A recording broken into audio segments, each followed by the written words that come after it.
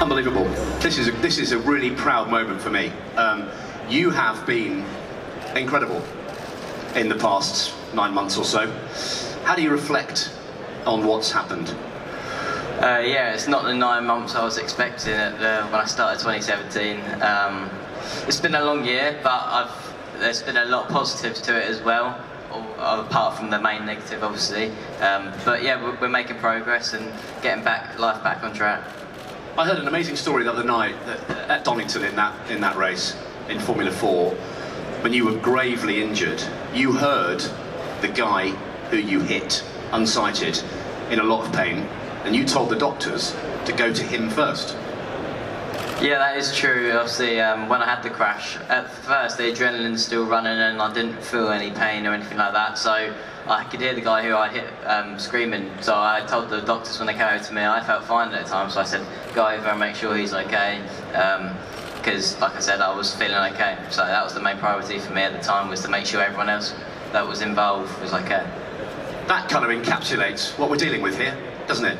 It's Billy all over it. Yeah, amazing. Yeah, Terry, you are a global sensation. Your stunt driving is legendary. You've taught him to be as good as you, and he nearly is, isn't he? After in Billy's eyes, he's better minutes. than me already. He's only been doing it 2 minutes. Honestly, he comes out big cocky. He's been, honestly, he's so full of it. Oh, he really is. Yeah, but it's been amazing. Obviously, I was shocked when it all happened as well. Left it for a while. Knew Billy was starting to recover, and 5 years ago I set something up with Mission Motorsport to look after injured soldiers coming back from Afghanistan and stuff that had injuries, and we literally just set up a stunt school for them to come and play with the cars, and I kind of set it all up and just left them to it, and they've been running that on their own for 5 years, and they've had like 300 guys go through it, and then they've moved on to other jobs, and I saw back then how they sort of come alive. So I kind of always knew it was going to be good. So we invited Billy along, he come and met some of the guys, and we left them to it. And it's just brilliant. If you see them, they're like a bunch of old mates, and they're comparing bits. Like, he's starting to get jealous now because one of them's got a sphere on the bottom, so he's got a bit of movement so he can play golf. Billy hasn't got that yet, so it's really funny watching them all just sit around and talk about stuff. If you wake up in a slightly odd mood and you think you're going to have a bad day, I mean, this is the kind of all the inspiration you need, isn't it? If you do that, just hang out with them for 5 minutes. Honestly, you just think, what am I worrying about? It's pathetic, it's stupid. But the thing is as well, after spending 2 minutes with him, you forget about this. It's just Billy. It's just the same bloke. Yeah, and you just get on with it. Yeah. You've got tons of plans, haven't you, to crack on in motor racing? Single-seaters, touring cars, Le Mans, whatever. You're going to do something, aren't you? You're going to probably do it all. Yeah, I'd like to throw my hand at everything. Definitely got some plans coming up for 2018. Hopefully we can get a budget together and try and gather sponsors, because motorsport doesn't change for me just because I've changed myself. So I'm still in the position any other drivers in of looking to find sponsors and stuff like that. So this is the downside of motorsport, I guess you could say, and then hopefully in April this year I'll be out in the car actually driving, and so I can show people what I can do. Just 1 year on. Amazing. Yeah. You got the prosthetics and you adapted to that very quickly, because some people don't. Is that right? Yeah, definitely. I mean, just like Terry said, all the guys in Mission Motorsport, the Army soldiers, they've been incredible. Just being around them for 5 minutes, you just learn so much of them, because in their habitat, where they're from, there's quite a lot of people that have the same sort of injuries that I've had. But obviously, me in my day-to-day life, I don't meet many people who've got the same injuries as me. So it's really eye-opening and good for me to see other people that have those sort of injuries and what they've gone on to achieve. And yeah, it makes me really proud to be out there on the stunt display with these guys. And you must be inspired by people like AlexZAfRo. Yeah, definitely. I've been in contact a couple of times with him since the crash, and what a character he is. He showed everyone what he could do with injuries like this, and I'm hoping to just do it my own way and just take my own progression, and hopefully, yeah, never know where it could take me. I'll never forget that photo of Zanardi at Brands, where they held the final of the paracycling, and he's sitting at the top of the pit lane, and he's holding his wheelchair. Sitting on the road, he's holding his wheelchair up above his head. He's the kind of inspiration that Billy can sort of take advantage of. Everybody like that. Everybody like that. Alex is great. Billy got a great Christmas present off of me this year. It was the video all about Alex, which he sat down and watched a few times actually, and it's inspired Billy to want to do other stuff. But if we just get back to the driving and the prosthetics, the question you asked Billy, how quick have you got used to them? And this is the truth, okay? So when we started to do this... You only tell me the truth, don't you, Terry? Yeah, I only tell you the truth. I think. The plan was, let's get Billy in a car, you can use hand controls, throttle brake, he'll be alright. So that's how we started, without his legs. Day one. Then he got carried away, he got cocky. So eventually, after a couple of days, 2 days I think, we decided to maybe try the leg and just see if he could work the throttle with his leg. So we got the leg on, didn't we? We adjusted his foot and we kind of done everything, got him back in, and he was doing a little bit of both, and it was really coming on. So then we thought it'd be quite funny to drag his mum out, and Billy done a load of donuts around his mum on day 2 of training, which was quite funny because she was screaming and he was laughing, which was really fun. And then we left them to it. So then he kind of went up, he kept meeting the guys, just getting used to driving. Last Thursday, so 1 week, 1 day ago, was the first time he got in that Jaguar that he's doing here in the show. First time to drive it. V8 supercharged, nearly 600 horsepower. After 2 minutes, it's like sideways everywhere, with state-of-the-art hand controls, throttle brake, he could trowel brake, he could do all these things. So then we kind of decided, let's see how far we can push it. So I took the bar off of the hand control that went to the accelerator to see if he could work the accelerator and just use the brake. After 25 minutes, we had all the hand controls ripped out and dumped to them, and he's driving that car how you would drive the car, how I would drive the car with his foot. He's doing accelerator, not, brake. Not how I drive it, Terry. Not like you, yeah, he's not that slow. Right. Those who can do, but those who can't talk about it. Yeah, sorry. But literally within a day, this was last Thursday, he's driving that car with that leg, not with that trainer because it was too big, it kept getting stuck on the pedals, but literally within a day, he was driving how all of us drive.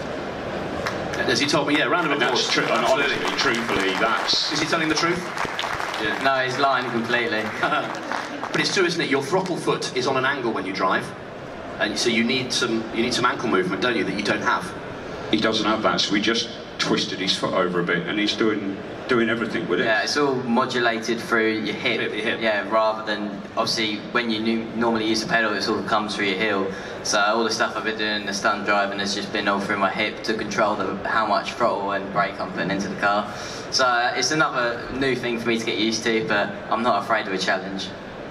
Have you been overwhelmed? I think you've probably taken it in your stride like you do. Have you been overwhelmed by the support that you had from the motorsport industry? I mean, you know, from your fellow competitors, your good mate Jamie, right through to Lewis Hamilton, who had you at the Grand Prix. And yeah, it was a bit overwhelming, to be honest. I mean, I had my crash. At the time, I was just any normal 17-year-old racing driver trying to make his way in the big world of motorsport. And I woke up 3 days later after my crash and from my coma, and to see the amount of support I'd already had in 3 days alone was just overwhelming, to say the least. I didn't expect to have that kind of support, and seeing the guys at Mission Motorsport, they most of them, because it happens so frequently out in Afghanistan, they don't get the credit and respect they deserve. And I was really fortunate to have it be on live TV, and I have a good strong unit of family and friends around me to support me through that time. But some of these guys don't get that opportunity, so being with them really makes you appreciate everything and all the support I've had so far. your surgeons were military, weren't they? So they dealt with a lot of guys with, you know, who needed amputation and, you know, major kind of trauma.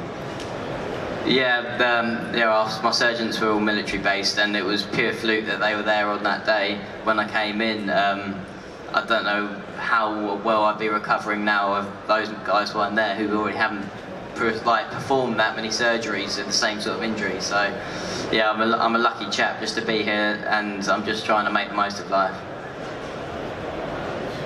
I've gone quiet. He's horrible to be around, isn't he? Yeah. Just want to slap him. Yeah. Idiot, go away. Tell me about Lewis Hamilton, you know, behind the scenes, off stage, out of sort of, you know, what's he like? Because we don't see that. Yeah, I feel he gets a bit of bad credit in the media, to be honest. But the time I spent with him up at the British Grand Prix, he was everything that I'd want my hero to be. Treated me with respect. He was appreciative of all I was going through, and he was just there to let me have a good time. And for me, watching him since I've been 8 years old, I couldn't have thought a better way to spend the British Grand Prix in better company. So yeah, I'm ever grateful, and he still keeps in contact with me now to see how I'm getting on and see what my plans are. So yeah, he's been amazing, and he does get a lot of stick in the media, but no, I've nothing but good things to say about him. Great stuff, yeah. It shows, Terry, doesn't it, that actually motorsport, it's one big family, and the kind of support he got, I mean, you know, not just on the Just Giving page, but everybody who's sort of rallied, it's a small community, and we all look out for each other, really. It is, and it's easier now with the internet, TV. It doesn't matter what country you're in, everyone knows. It's very cliquey, and everyone looks out for everybody else. You're right, it's a big family, it's a great family, and yeah, we all want to look after each other. Do you know what I'd really love? Is you and Alex, and possibly Frederic Saussay, doing Le Mans together. Who'd like to see that? Maybe when Billy's won the F1 World Championship, he might think about Le Mans. Yeah, that's the plan. You have said, actually, you want to do single-seaters, which is a whole different ballgame, isn't it, for an amputee? Yeah, definitely. I mean, when I was 8 years old, I watched F1. F1 was the sport that I watched. That was what I saw. I looked at those guys as being the best drivers in the world. And don't get me wrong, I went to Le Mans earlier this year and I loved every minute of it. But I just feel like it's deep in the back of my mind. The dream's always been F1 since I was that 8-year-old child watching it on TV, cheering on people like Lewis Hamilton and Jenson Button. So for me to have the passion to keep going with single-seaters is where I think I'll thrive and be at my best. And then I'd love to have the opportunity to do Le Mans and other things like that in the future. Yeah, that'd be awesome. Yeah, I'm speechless. You're an incredible young man. Thank you very much for coming to the show. We will follow your progress very closely. Ladies and gentlemen, Billy Monger. Thank you. And thank you, Terry Grant. Mum and Dad, I'm bursting with pride. I don't want to put you on the spot. What a credit to you, actually. He's all right. Yeah. Well done. Fantastic. Thank you, guys. Enjoy the rest of the show. Brilliant. Thanks.